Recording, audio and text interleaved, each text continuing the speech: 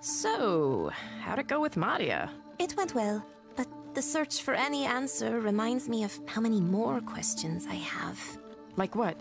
I have been considering my gender, and I believe it's time I decide upon my preferred pronouns. Okay, cool. What are you thinking? I'm not sure. I am not troubled by she and her, yet perhaps they and them are a better fit for me? Oh, the whole point is for you to decide what fits you best.